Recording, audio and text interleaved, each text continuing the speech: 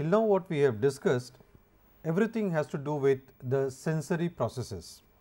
So, it is only sensation that we have been talking about till now. We have talked about the basic fact that the information comes from the environment, it is received by the sense modalities, we have several sense modalities, and then there is a transduction process wherein these sensation gets converted into impulses in the brain, these messages are carried forward in the brain and then it is processed. What we have also discussed till now is the concept of a threshold wherein minimum level of sensation is needed so that the brain can receive it, it can process it. When we talked about the just noticeable difference, another concept that is interesting and it has to do with the concept of the just noticeable difference is Weber's law. The practical utility of Weber's law is to find out how is it that when we make a distinction between any two objects, when you say that fine this is better than that, say for example, you say x is better than y or y is not as good as x, how do we make that distinction? So, Weber's law says that it is the change required for getting a stimulus received as different. Remember, you are making a distinction, you have to make the very conclusion you have to arrive at that this stimulus is different from the previous one, and the difference that you perceive that depends on how much change is required. So, there will always be a delta value, that changed value, that you have a stimulus of say a level of say this amount, and then how much more should you add to it, so that whoever looks at it says that yes, this is definitely different from the previous one. So, you always will have, any stimulus will have certain strength, and more stronger the stimulus, greater is the requirement so as to get it detected as different from the earlier one.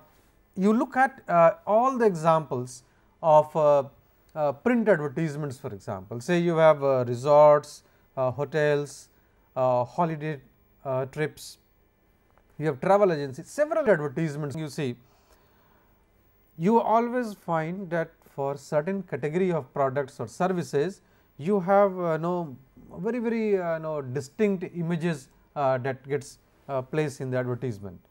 What you actually do is that you know that your product, your service has to be identified much different from others, because you have a competition in the market, and therefore, to increase this sensitivity you add these extra features. So, for example, if you look at this ad, you have too many things that gets visible in this advertisement.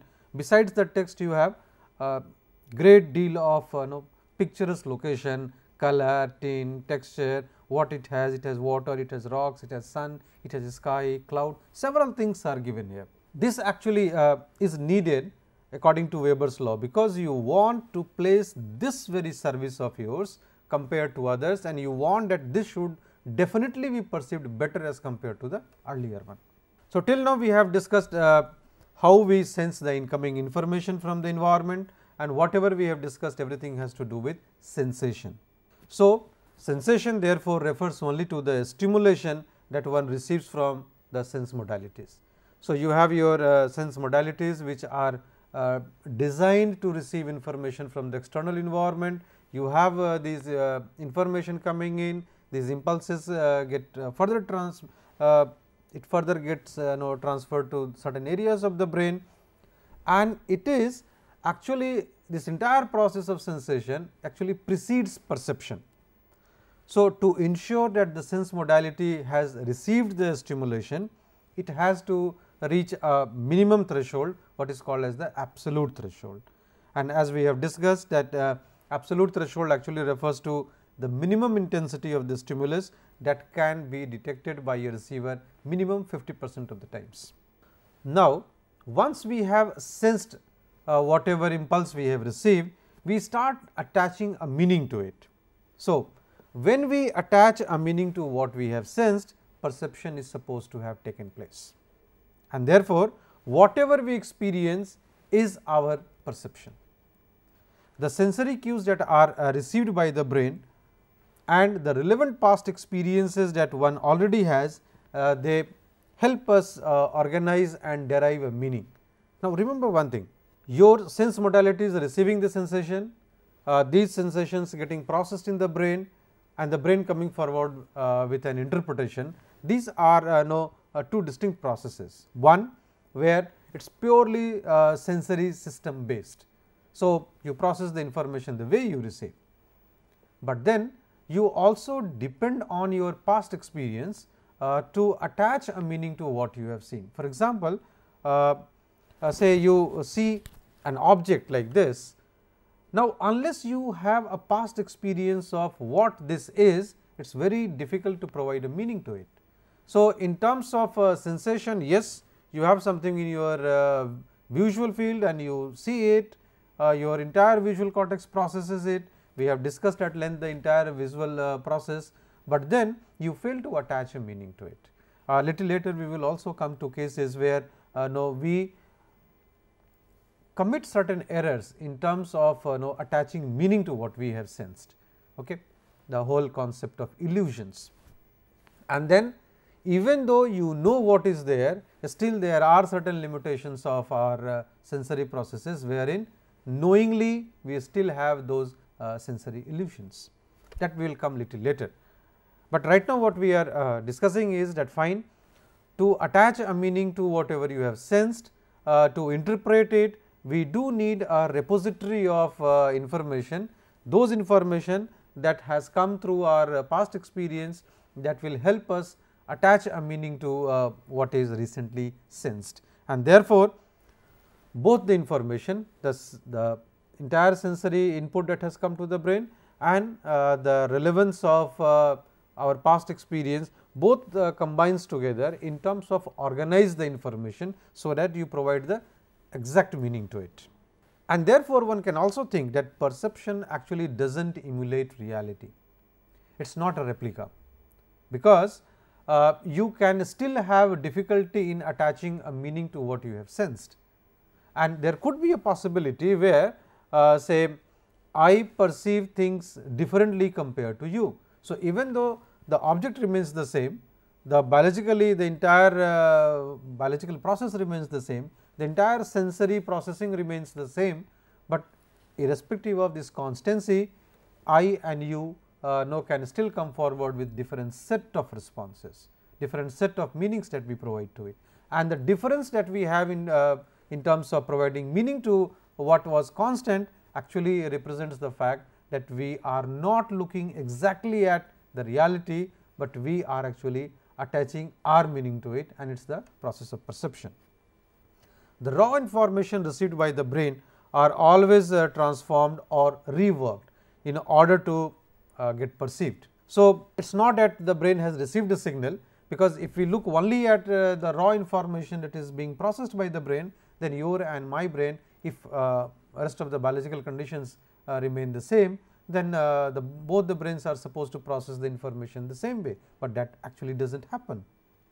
And therefore, all this information that we received in through our sensory process actually gets reworked, it gets transformed, and then we attach meaning to it, it makes a sense to us, it makes sense to rest of the world, and therefore, we say that yes, perception has taken place.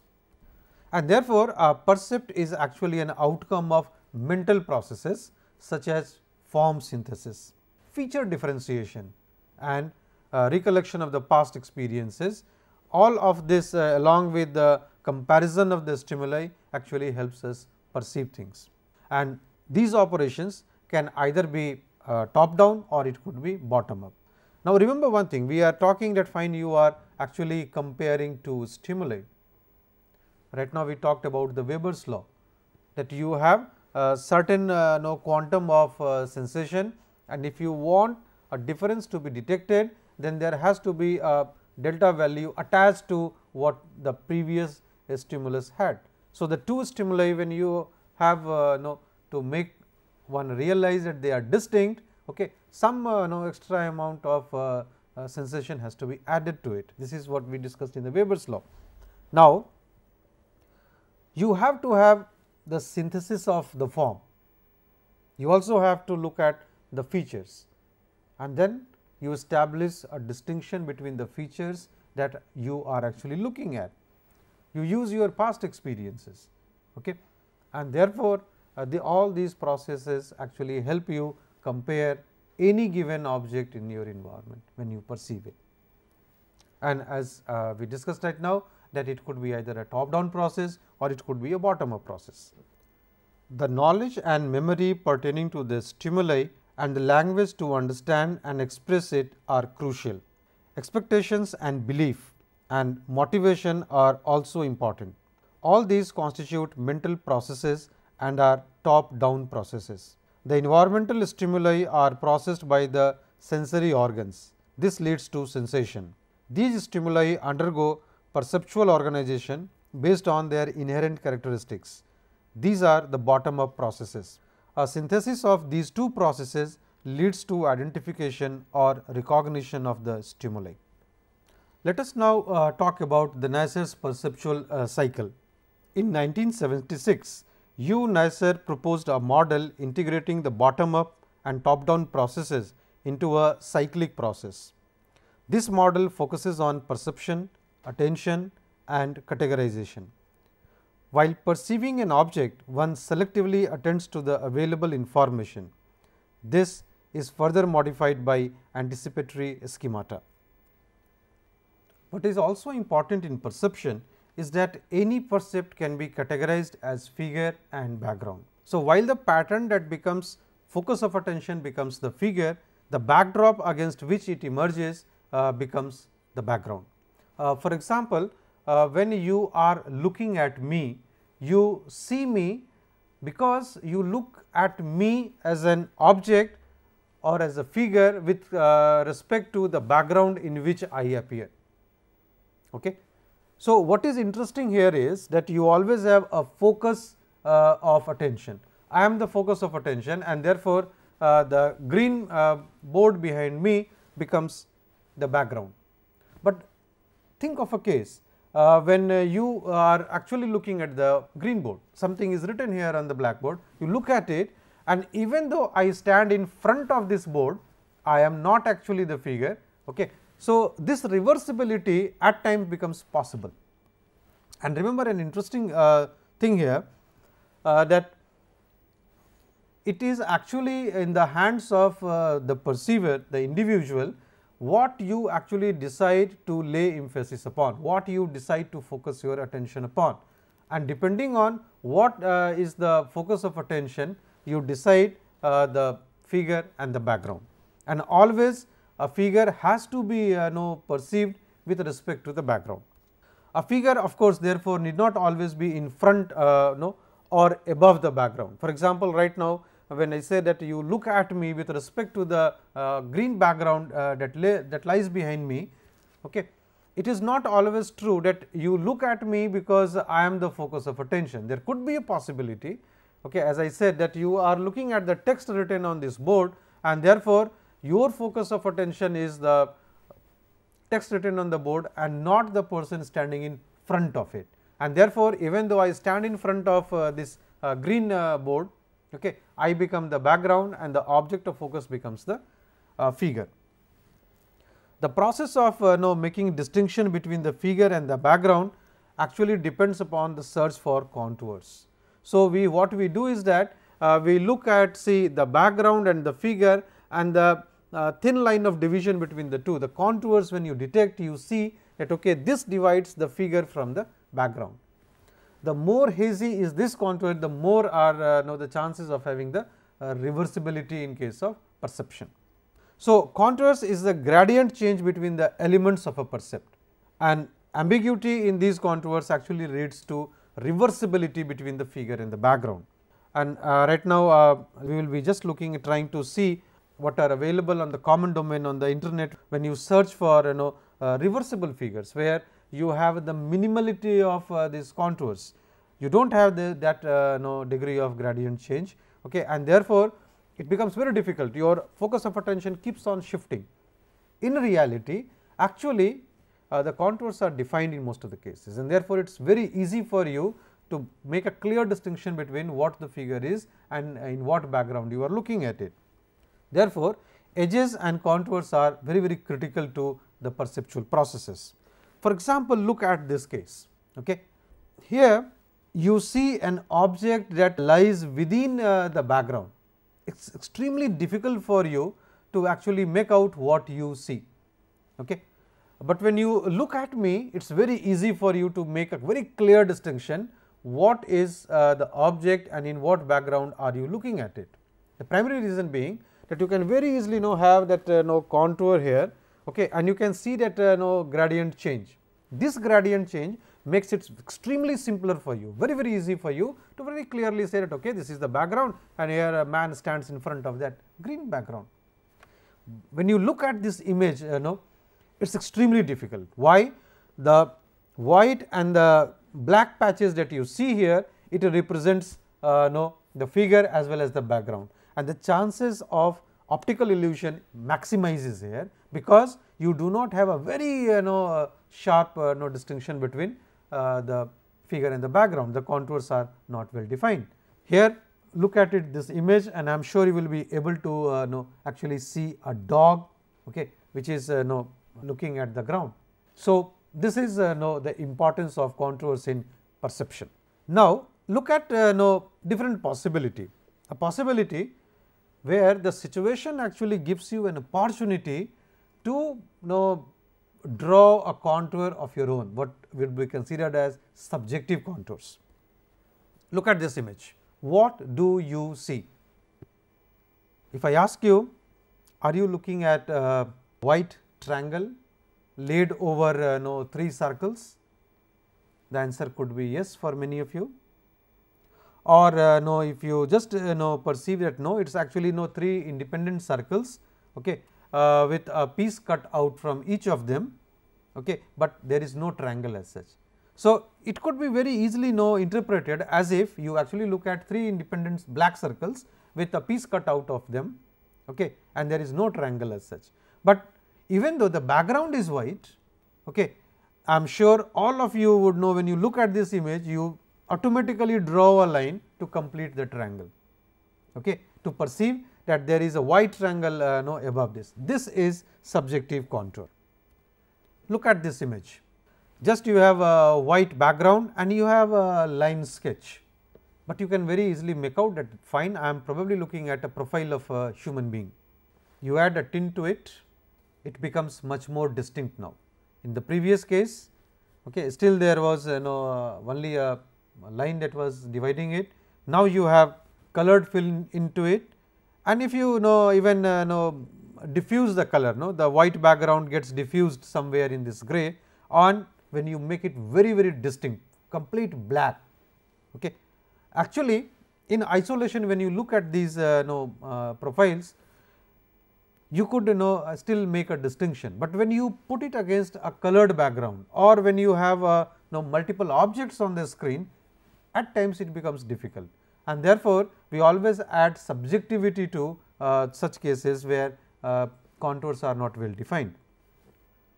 We have already seen this image. Let us look at it again. Look at the 3 black circles and the triangle. You can see a sharp gradient change between the circles, triangle and the background.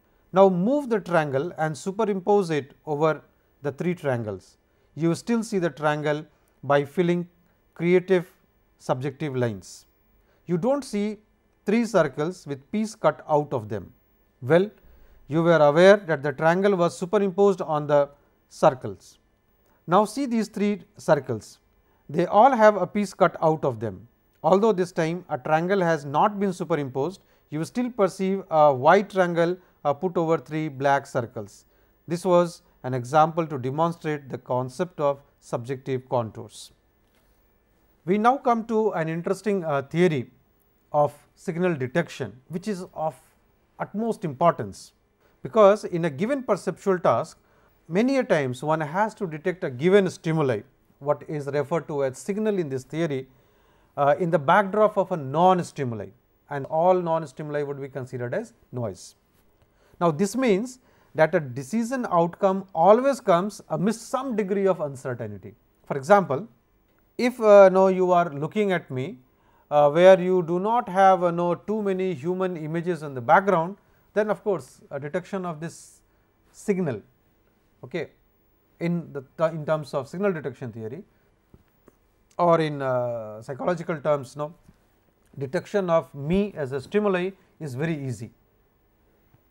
But if no, I go on say a railway platform, I go in a mob, a huge gathering, and then if you have to identify me amidst 1 lakh people, 1000 people, or even say 15-20 people, okay, it becomes a difficult task.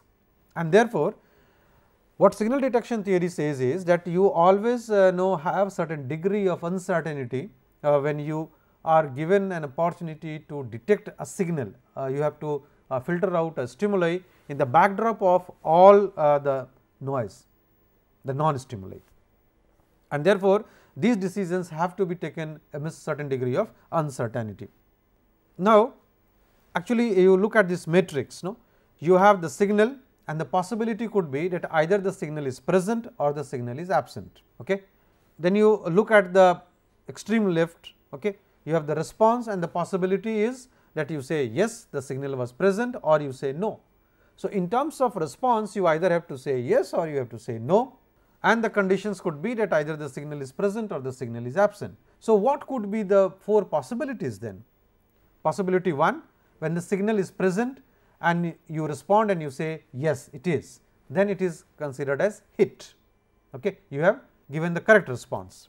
Okay. Other possibility could be that the signal is not present, but you still say yes, it is present. Okay. That is a false alarm. So, you are raising a false alarm. Okay. You detect a signal in the absence of it. This is the second possibility. The third possibility, where you actually miss a signal. The signal is present, but then you say that no, the signal is not present. This is a miss condition. And the fourth condition, when the signal is absent and you say that yes, it is absent. So, this is actually correct rejection. So, when you look at this colored matrix, the 2 greens that you see here, the hit and the correct rejection, these 2 green zones represent that these were the correct choices. Okay. Miss and false alarm both are the errors that you commit.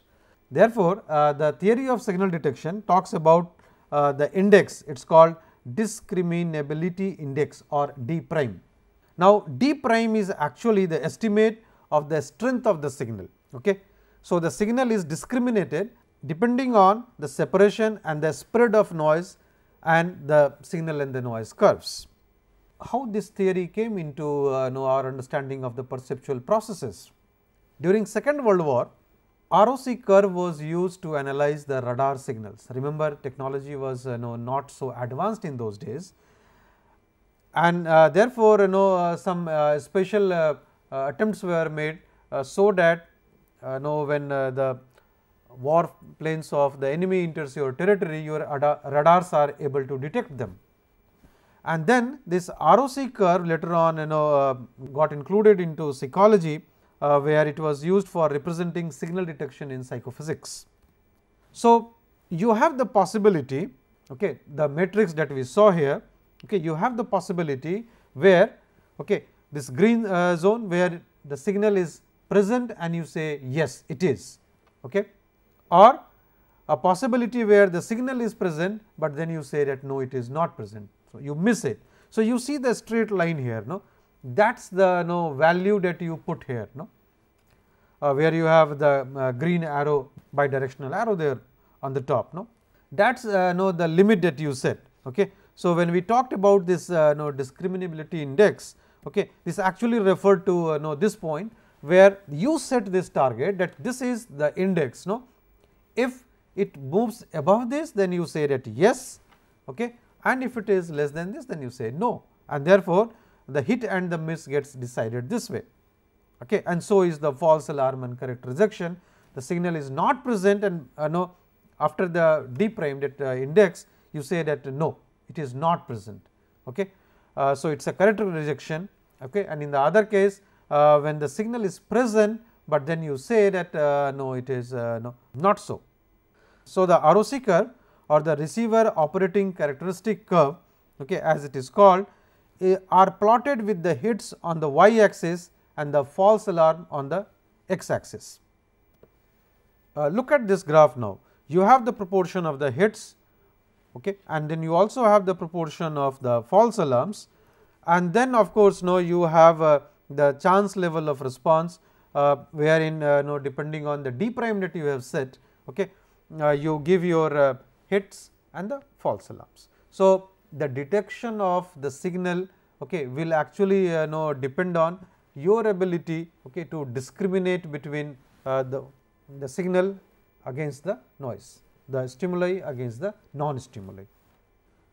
So, when you look at the real life situation, okay, where the signal has to be detected in the backdrop of the noise, you see such applications in the real life situation. Say when army camouflages the whole setup, you must have seen movies in real life, several images where you have an individual who will put different colors on the face, would put some bushes on the hat, will add some bushes on the body also, the uniform that they wear, they also have multiple colors, okay. And then when you make a survey, when you look at the object from a distance, okay, you are not able to detect the background and the stimulus. So, the object is not very clearly perceived against the backdrop that against which it is seen. Now, look at this video. Can you detect this man against the background? It is extremely difficult. Now, this is the usage of signal detection theory, okay, when you talk of human perceptual capabilities with respect to its application in perceptual processes. This happens simply because you fail to make a distinction between the background and the object. Look at this image now. This is much more difficult. You cannot see the moving object in the background, and this is the practical application of camouflage, where these things are deliberately done, and it is the responsibility of the other party to make detection, to detect this signal, okay, against the noise, and this is the practical application of signal detection theory in perceptual processes. I am right now going to show you the reversible images that you find that are available in the common domain. Now, these are some of the common images that you find in several books of behavioral sciences. Okay. When you look at this image, basically depending on the orientation of your head, you either see an old lady which is in this position, or you see the side profile of a young girl. Okay. This is the reversibility. Now, image remains constant, but what reversibility says that because you have difference in terms of defining the contours, and therefore, because of this you always have a possibility wherein the figure and the background gets mixed. So, I am again making that search on figure ground reversibility, okay, and you find interesting things on the net. For example, if I just look at any of these images, for example, I am looking at this image right now, you can just see that fine you have such a difference in terms of the contours getting defined here, that in one case what appears to be shadow, in the other case the same thing becomes an image.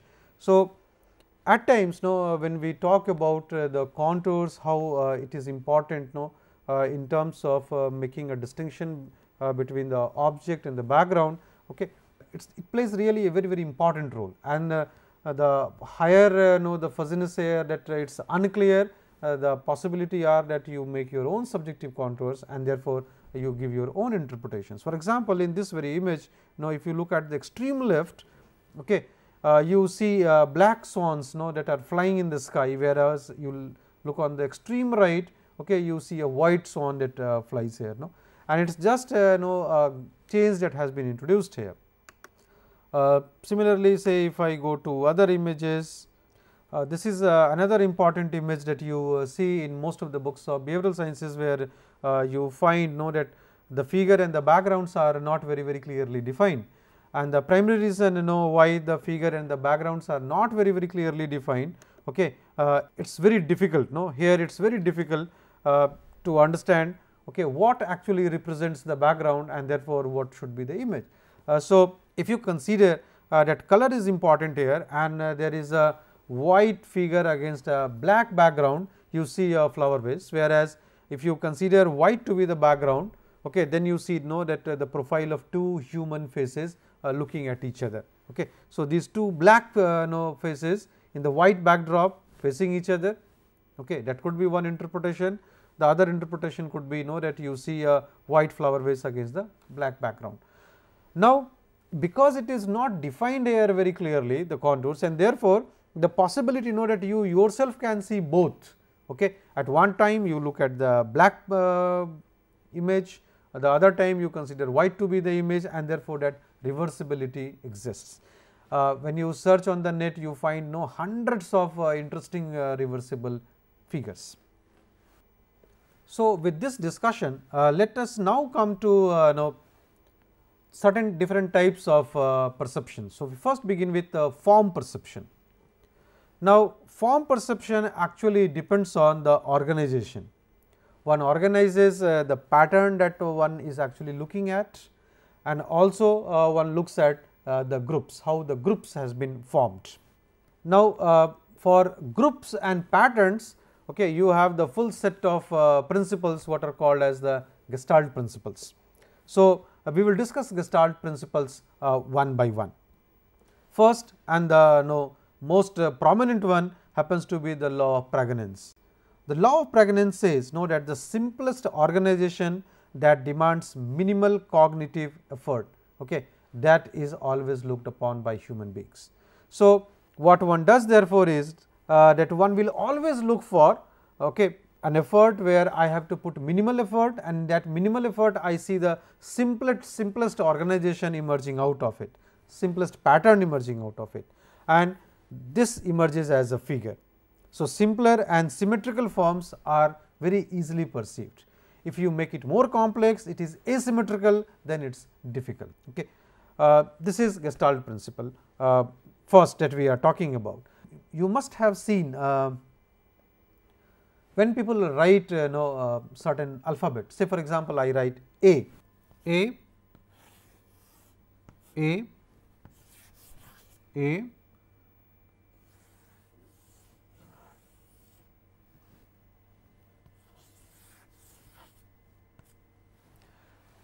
Now although these patterns differ, okay, but practically what happens, you do not get carried away by the different types of forms that you see, but what happens is that you see them as A.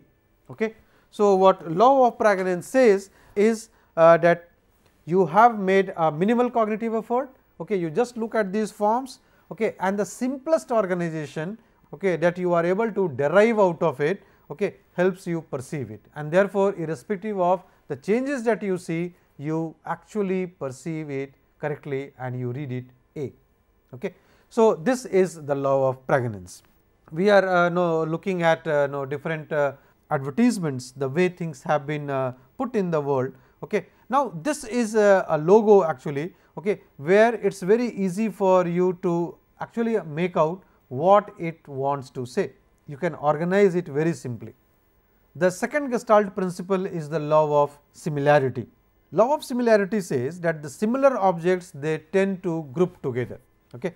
So the law of similarity actually means that when you look at objects, okay, all things that looks very much alike, you tend to group them together, you put them together. You find 4 circles here, and finally you have 16 of them now. So although they are independent circles, we tend to perceive them as groups. The colorless circles form one group now, while the rows of red circles form another one. Now let us make this situation a little more complex. Okay. We had just 4 circles finally leading to 16 circles, and we had the red color ones and the colorless circles. No? So this is how we were trying to look at the formation of groups based on similarity. Now, if you have some much more complex situation, once again you have a row of 4 colorless circles multiplying into 4 rows. Just as the previous example, the blue circles form a group. When all of them become similar right now, okay, with their blue colors, the ones which are bigger either horizontally, vertically or diagonally, they tend to form a group. So, we basically look at the difference, okay, and depending on what you are actually trying to look at, okay, you will always search for certain reason based on which you can form a group, so that you perceive it better. Look at this very logo, okay. It is a very commonly known logo to us, okay, and actually when you see here, you find the law of similarity being used, okay. What we discussed was that similar objects, they will tend to come together, okay, and here you have 3 different representations, okay. All of them, they tend to group together because they follow the law of similarity. We come to the next law of proximity, which says that the objects nearer to each other, they tend to form groups. Now, initially you see 4 columns of green circles that are equidistant, but when the 2 columns move closer to each other, okay, they tend to move on the 2 ends, they form 2 distinct groups. The first 2 columns form one group, while the remaining 2, they form another group. Okay.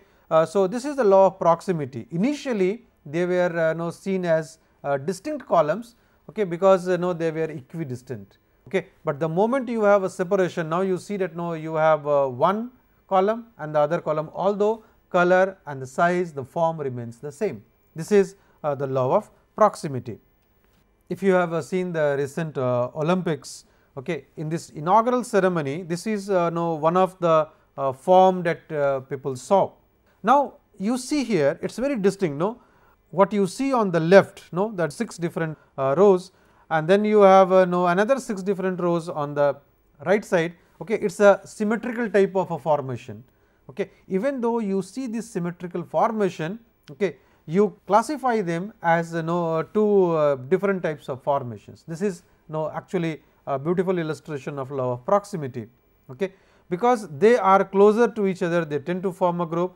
On the top you have another long ray, you see here people with they are holding something red in color, whereas the ones on the center stage at the little back, they are all sky blue in color, okay. And you can very easily make a very clear distinction between them, and this distinction one is able to detect because one is actually looking at these images from the law of proximity, okay. Proximate things, closer things, they tend to come together, because they tend to come together, therefore, they are perceived a little differently. When you look at the different types of logos, once again, okay, here you see here Europe Music Award 2002 in Barcelona, okay, and here you can very easily find out how law of proximity works, okay. So, here you, although you have distinct icons of different logos of different establishments, okay, because you are looking for the music award ceremony, okay. Therefore, this is how they have been put together, and you see them as one, not as distinct ones, okay, because of the law of proximity. Another interesting Gestalt principle is the law of continuity. The law of continuity says that continuous figures are preferred by us, okay. So, something that runs in continuation, you can see a bold straight line entering from the left side of the screen. Now, another one enters from the right side. Although they are 2 separate lines as you initially saw, but when they join, you see them as one straight line. When 2 more straight lines enter from top and bottom respectively, you perceive an xy coordinate.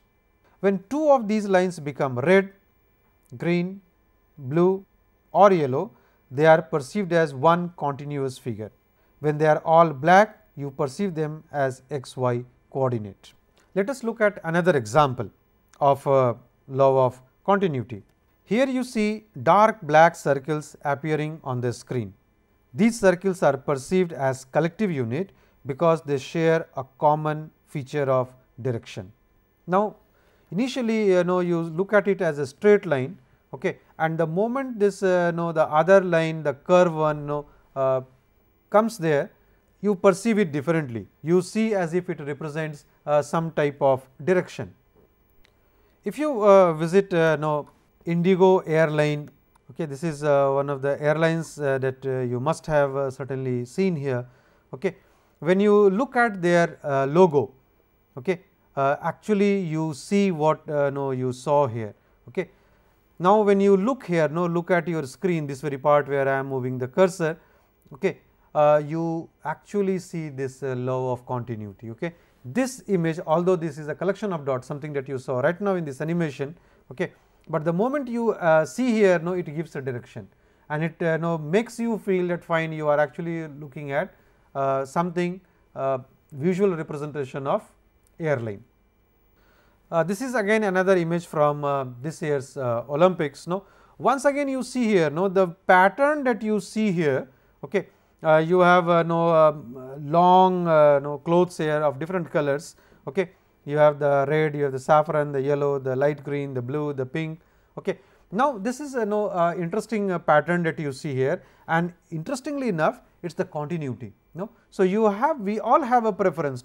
We perceive it as a continuous thing. And even though there are two different clothes that come here, okay, they all combine there on the top where you have a lady there, you tend to see it as a continuation. So, all these formations independently, they are combined together to look upon, okay, as one continuous image. Now, you see here you have human rows here, you have the patterns emerging out of the clothes put here, okay, you have several other decorations here, but then all of them get combined together and they have their distinct appearance, because you see here the law of continuation working. Now, let us look at this video.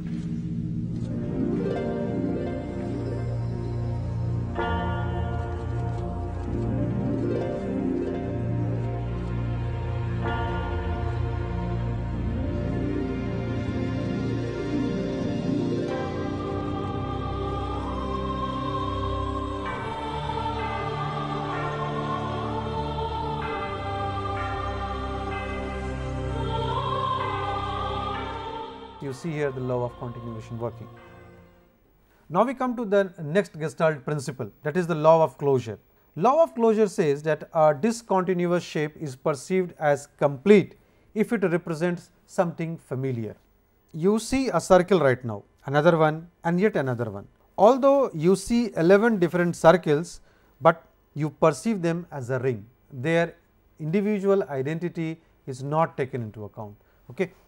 So, this is an important thing here, that when you look at the continuous things, okay, when you look at the patterns that emerge, okay, the discontinuous shapes is perceived as a complete, okay, if it represents something very, very familiar.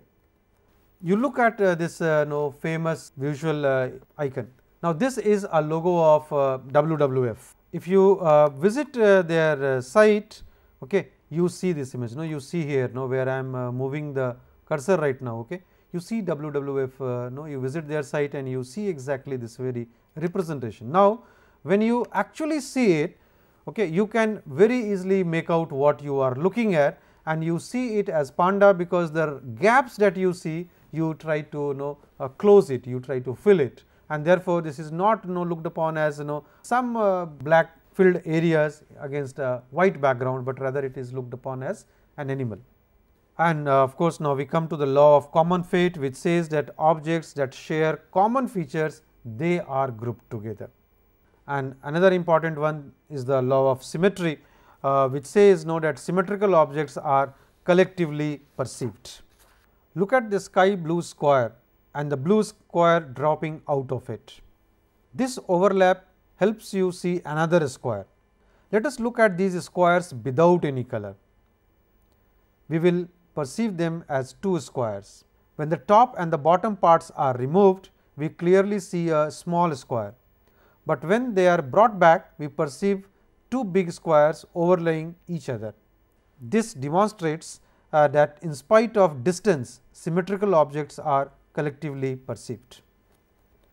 Once again, now when you look at the logos, you see the logo of CSE, and here you again see how symmetry has been used beautifully for representing the organization.